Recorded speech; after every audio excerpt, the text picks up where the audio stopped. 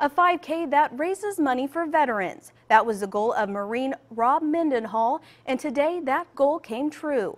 The Marine Corps League held a 5K at the American Legion in Lafayette this morning.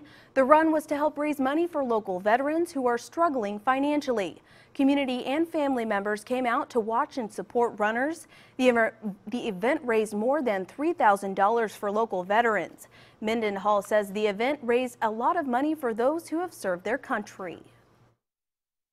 Raise money, give it back to the community for veterans because there's not a whole lot going on for veterans. We figured what better event than a 5K. You get a lot of people out, you get the veterans involved, and then it's a physical test. The next 5K will be in May, and Mendenhall hopes more people will sign up and donate.